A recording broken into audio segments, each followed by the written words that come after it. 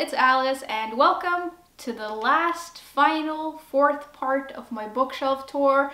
And today I am basically just going to show you everything I haven't shown you yet. And it's a lot. I have books in a lot of places, so let's go. Okay, so we're going to start off by taking a look at this shelf right here, which is a whole situation. And I could have cleaned it up for you, but to be honest, this is what it looks like most of the time, and it's always a mess. Because this is always a mess, I am actually going to replace this shelf in a little while.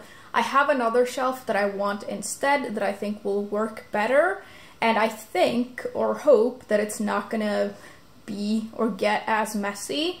This, for whatever reason, just doesn't work for me. I don't think I can have things that you can stack things on top of because it just ends up like this. The other shelf will also give me a little bit more space, I think, but either way it'll probably look better, so I can't wait to get that. But this is what I have now, and this is what it looks like right now, so let's just go through the books and let's start here. So firstly, in this little square we have this graphic novel by Emily Carroll, which is like a creepy story. She is the author and the illustrator of the book Through the Woods as well, which is why I got this. I should really put this with my graphic novels, but this is where it is right now. I'm gonna obviously redo all of this, and I'm gonna do it when I get the new shelf. This little book that I have here is by Neil deGrasse Tyson, which I've put here because I have Astrophysics for People in a Hurry on this shelf, and this is one of my favorite nonfiction books. I haven't read this one yet, but I'm going to. I also have this little book, which is actually one of my favorite creepy stories.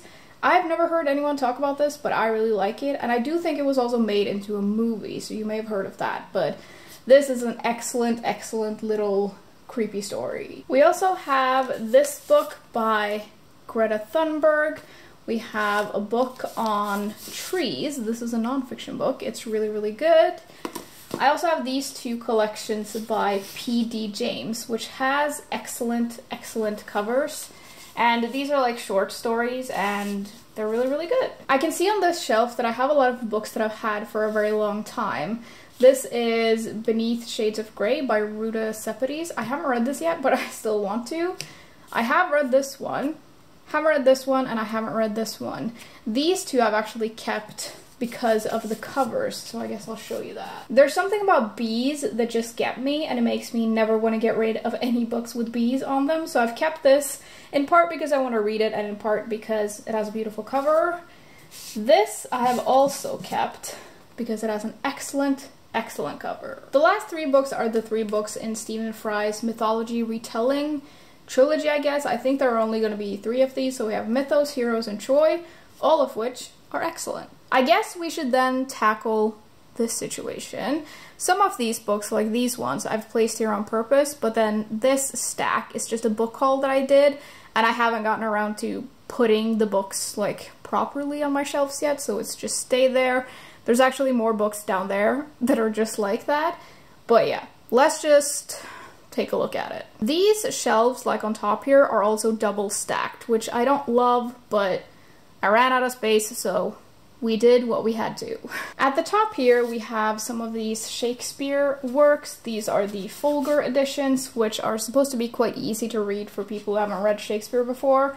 So this is gonna be my way into Shakespeare, which I'm gonna start this at some point, but not right now. Then in the back here we have some of Dan Brown's books. So we have The Da Vinci Code, Angels and Demons, we have Inferno, and then The Lost Symbol.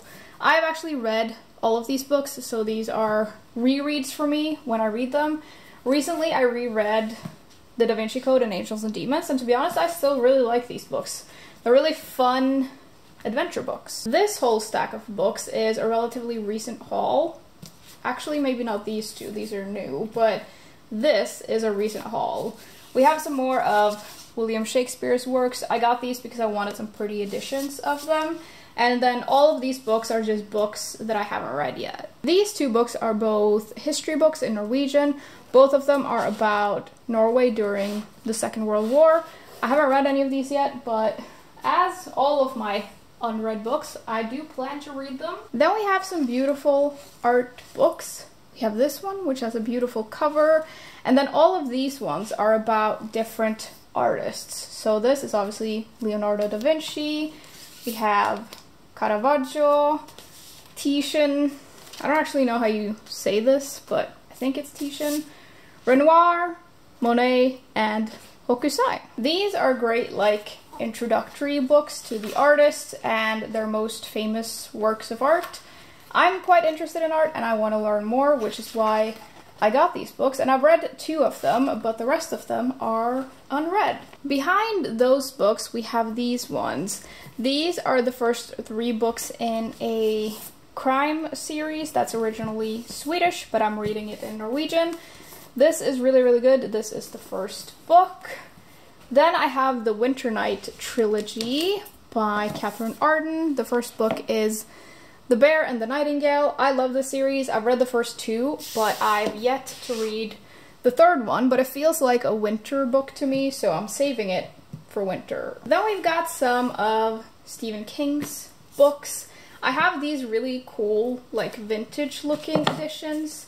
I think these are called the Halloween editions. I don't remember, but I have 4 of these. I've read Carrie and Misery, and the other 2 I still haven't read. The stack next to that are all in the same series. This is a cozy mystery series, and I love these covers. Like, this is just excellent, excellent book design. Like, all of them are just absolutely beautiful. I may have, like, bought a lot of these because the covers were so beautiful, but I have read quite a lot of them, and they're very, very enjoyable. So if you like cozy mysteries and you like things set in Italy, I would really recommend the series. Let's just get this out of the way too. All of these books here are books from book hauls that I've done somewhat recently, and then a couple at the bottom I have read and I just put there for whatever reason.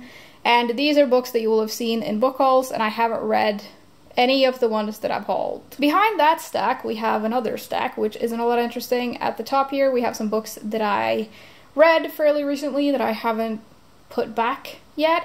And then all of these books are just books in Norwegian that are like crime series. Moving back to the actual shelf though, this one is, as you can see, mostly filled with the A Song of Ice and Fire series. These are the Game of Thrones books, if you don't know. Then I have this book, which is like, I don't know how to explain this. This is like a crime book, but you have to solve it yourself, and only 3 people ever, I think, has managed to solve it. I probably won't be able to, but if I suddenly have a lot of time on my hands, I will give it a crack. These 2 books, though, are really cool, and I want to show you. These are some of my favorite books that I have on my shelves. This one is really big. This is The Occult, Witchcraft, and Magic. And it's a non-fiction book all about the history of the occult and magic. It has loads of art in it and documents and just everything to do with the history of magic, witchcraft, and the occult.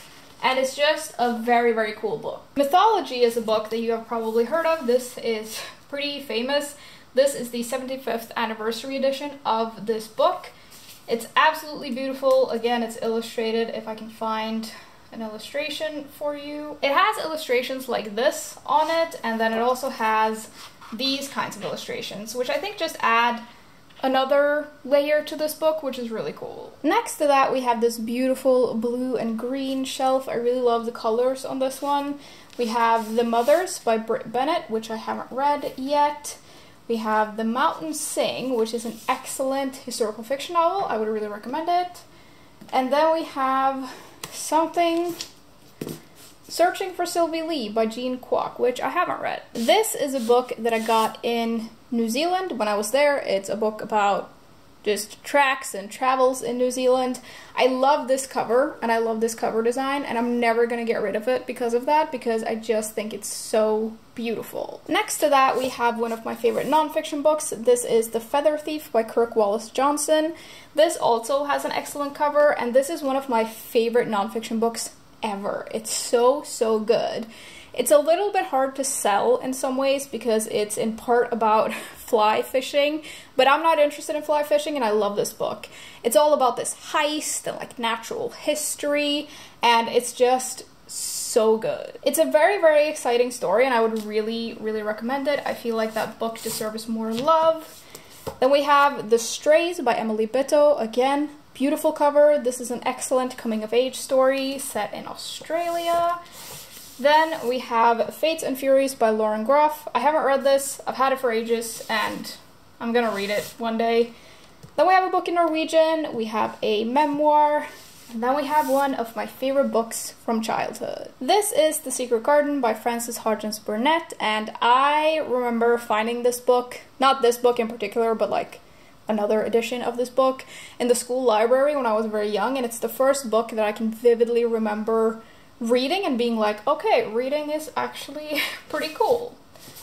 Then we have The Gloaming, which has an excellent cover by Kirsty Logan. I haven't read this one yet, but it's on the list. Then we have another one of my favorite books. This is Station 11 by Emily St. John Mandel. Excellent, excellent dystopian novel. Really, really good, and I love it. I really need to reread it, actually. Lastly on the shelf, we have Lord of the Rings, which I'm sure you've heard of. This is an edition that has all 3 books in one book. I really like the look of it.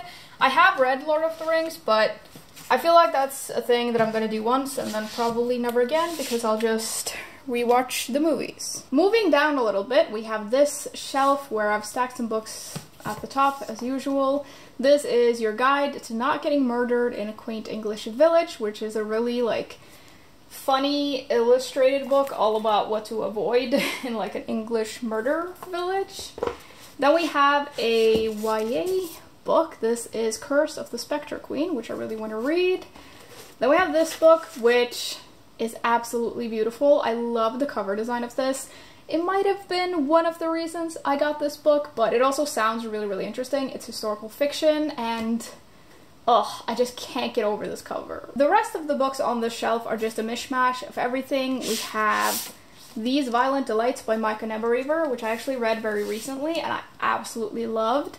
If you like dark academia and books like The Secret History and Call Me By Your Name, this is very highly recommended.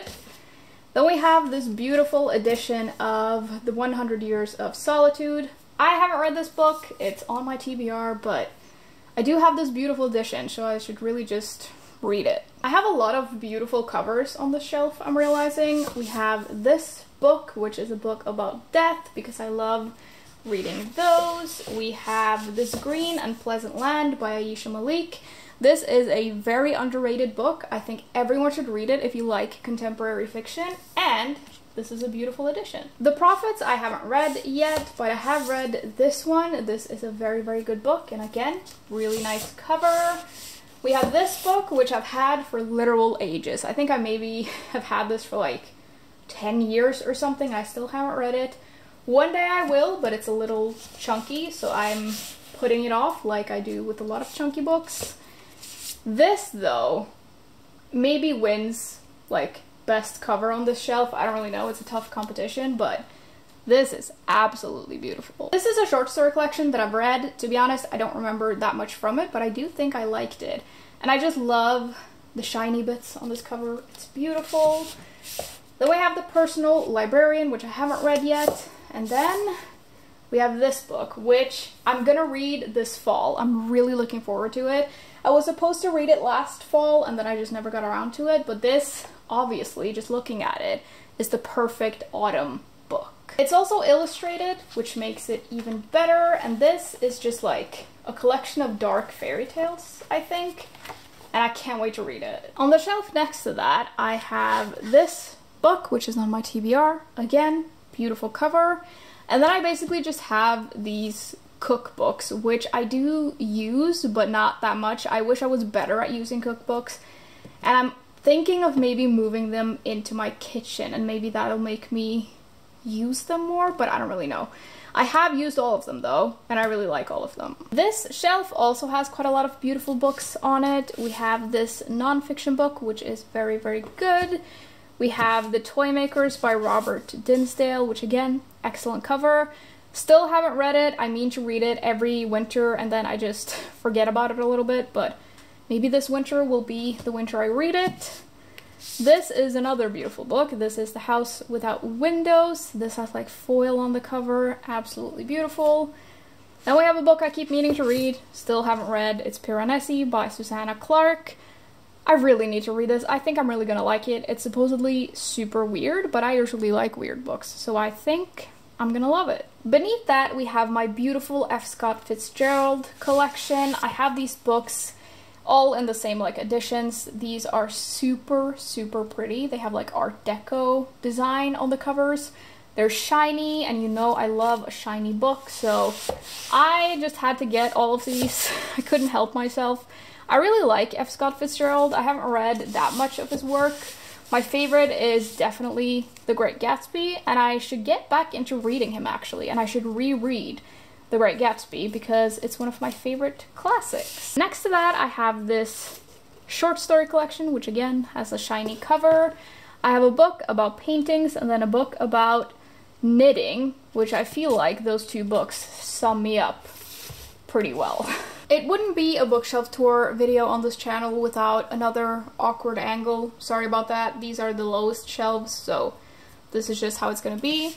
At the top here, though, we have a very exciting book. This is Little Fires Everywhere by Celeste Ng, which is one of my absolute favorite books. I think everyone should read this. It has excellent characters. It's exciting and compulsive, and I just love it. It's one of my favorite books I've ever read. Then I have this edition of, I don't know what this book is called in English actually. It's a book by Ernest Hemingway. I got this from my grandfather and I just took it because I thought maybe I wanted to read it. Then we have this beautiful cover. Oh, there are so many beautiful covers. I understand why I have such a book buying problem when I look through my shelves, because there are so many beautiful books. This one is also beautiful. I haven't read it yet though. I am a little bit apprehensive about this book actually. I want to read it and I want to try something by this author, but I don't know how I'm going to feel about the writing style. I've heard kind of mixed things. I think it's the kind of style that's not for everyone, but I guess I'll have to read this to see if it's for me.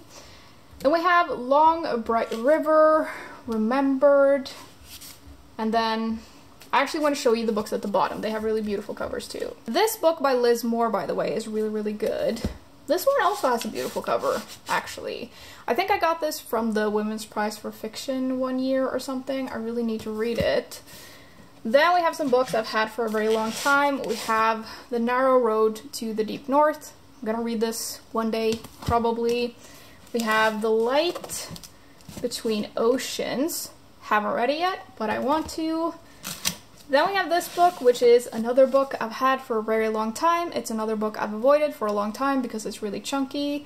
I do love this cover though, and every time I see it I think, oh yeah, I really need to read that. The Grace Keepers by Kirsty Logan is a book I've read. This is one of the first books I actually discovered from BookTube, so I feel kind of nostalgic about it.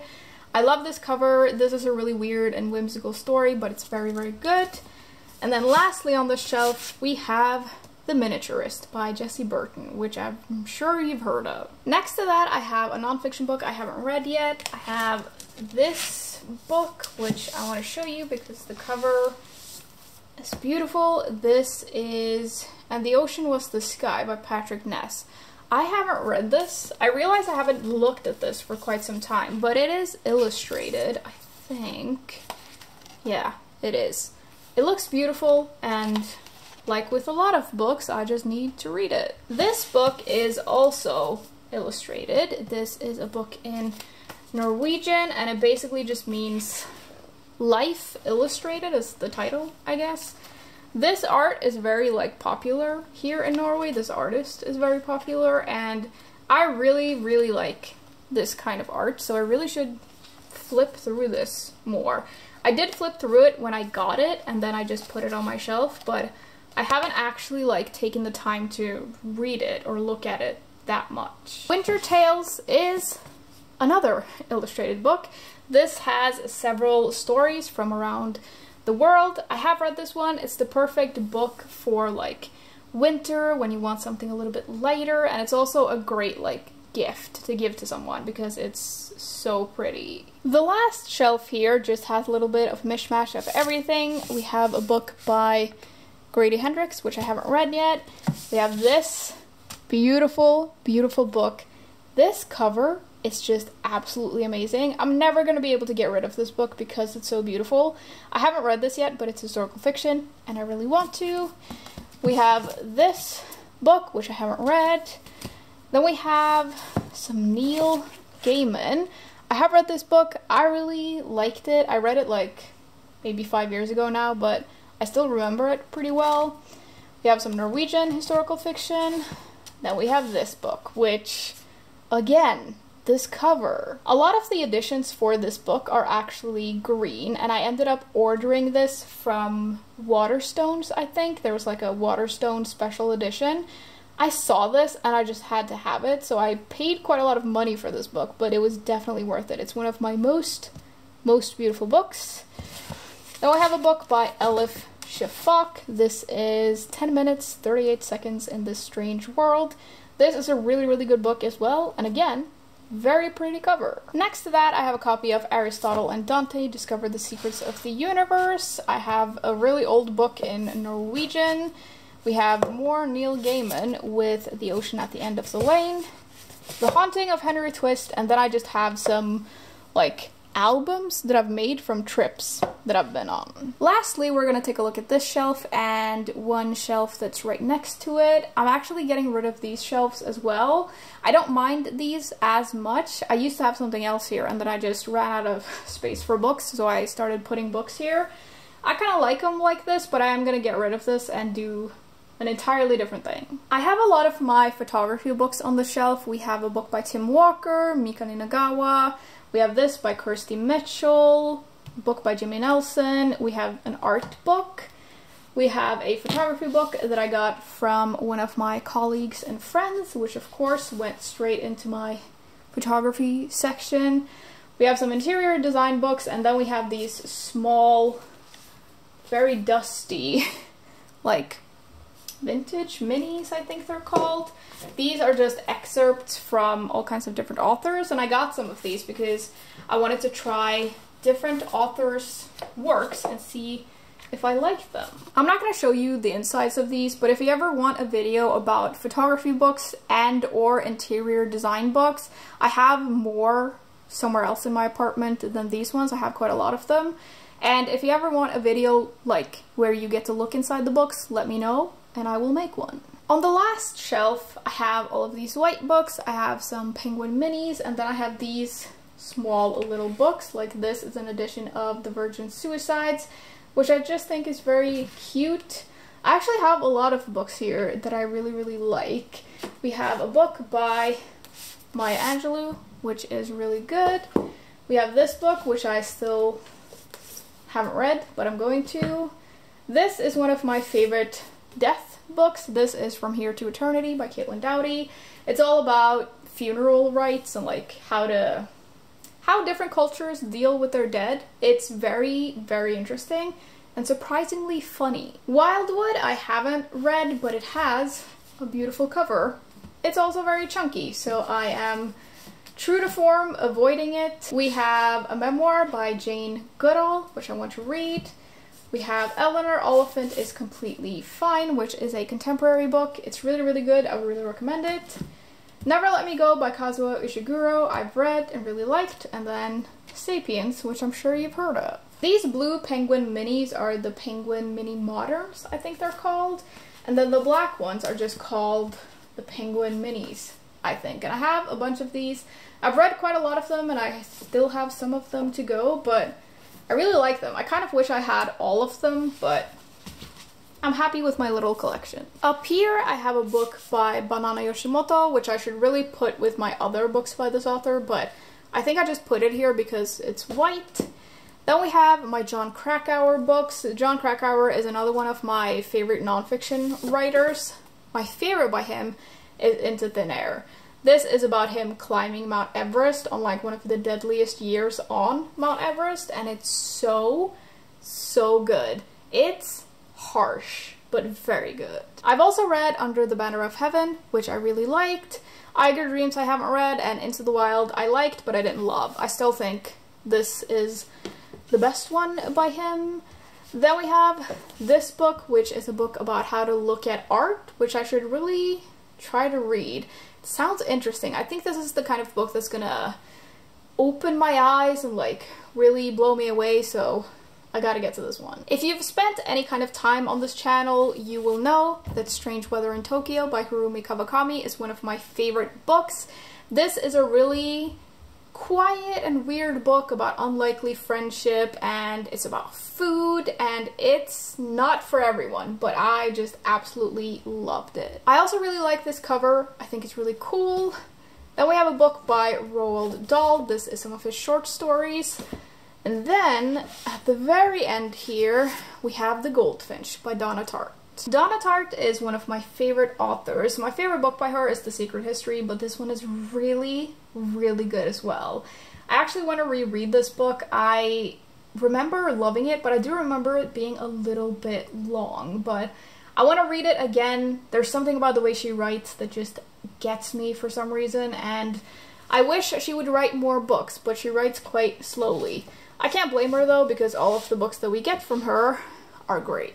Okay everyone, that's it. That completes my entire bookshelf tour. It's been a long road, but we made it.